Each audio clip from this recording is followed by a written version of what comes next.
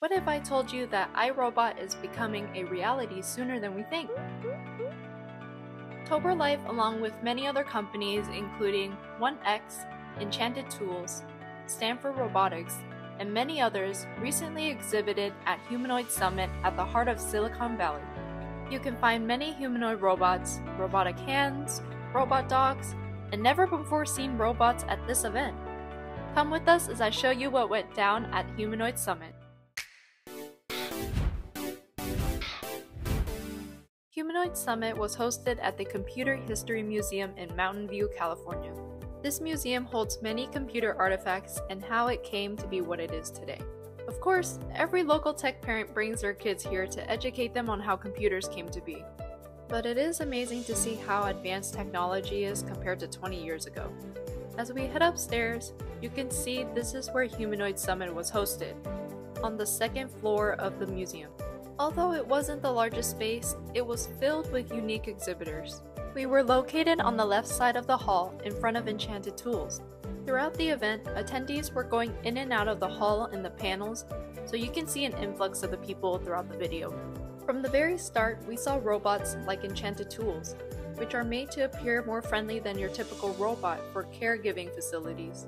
There was also a new robot called Matic, which can precisely vacuum your place by scanning its environment in real time. You can see here as my friend explains it with their app. Onto the map, you can just point anywhere onto the map. So wow, no go there. Yeah. Yeah, so you can just say, hey, go. Uh-huh. And then as you'll see, it just says, okay, I'll yeah. go over there, and then finds this path around. So cute. After breakfast and networking, everyone was in the hall. We had our robot dogs roll out and show the attendees what it can do. Soon we had our G1 humanoid up. And did you know it can get up on its own from the floor? That's quite impressive. I can't do that myself without my arms. 1X's robots made frequent visits to our booth to see the robot dog and humanoid. It was petting our robot dog too, just like a human would. I caught it taking our keychains from our booth. Caught them red-handed. Keychain. Please take it. It was funny because the person controlling these robots have a unique character and personality that can be seen through the robot. It proceeds to ask for permission to keep the keychain, which I thought was really funny. You can take it.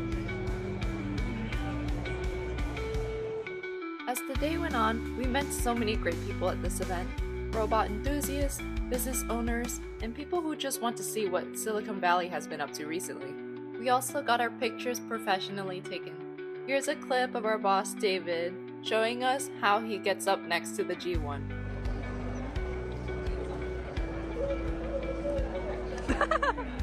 And you know what's so interesting? We ran into another G1 at this event. Another company working on software development has a G1 of their own and just got it that day. This is starting to remind me of that Spider-Man meme of the 3 Spider-Man pointing at each other. If any of you happen to have another G1, hit us up and we'll recreate the meme. Also, if you haven't registered for our robot giveaway, register now, you're missing out.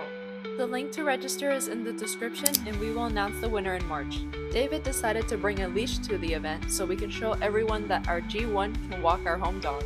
Everyone thought it was hilarious, but in my head I was thinking, wow, maybe we will have robots walking our pets for us in the near future. What a crazy idea. It will definitely put those dog walkers out of business. When foot traffic died down at the exhibitor hall, Corey and I experimented with the programming option for the home dog. As you can see here, we gave it certain commands for it to follow and it executed it perfectly. I sped up the footage so you can see the commands we gave the home dog through the program. This is perfect for people who want to learn the basics of programming, especially kids. It's a lot like Scratch, but better because you have an actual object in front of you. I'm definitely using this for my future kids. Oh look!